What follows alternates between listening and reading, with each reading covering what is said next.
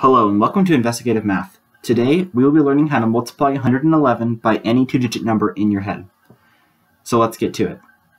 For our first example, we have 32 times 111. The first step is to write the ones digit, or 2, then add the tens and the ones.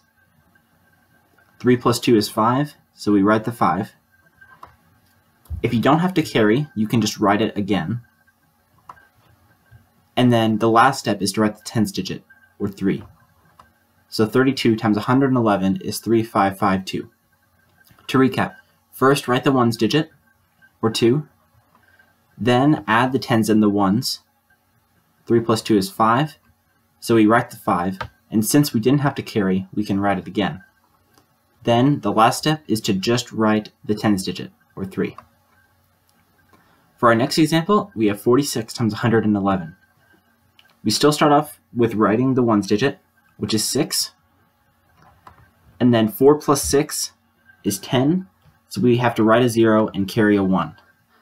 Since we have to carry this 1, everything that we would have had is now going to be increased by 1. What does that mean? Well, we have 4 plus 6, which is 10, and that's where we got our carried 1 from. Now, instead of writing another 0 over here, we're going to write a 1. And instead of just writing the tens digit, or 4, we have to write one more than that, or 5. So 46 times 111 is 5,106. And that does it for multiplying 111 by any two-digit number. Now that you have an idea of how to do this kind of question, I provided a problem set in the description of this video for you to try a couple for yourself.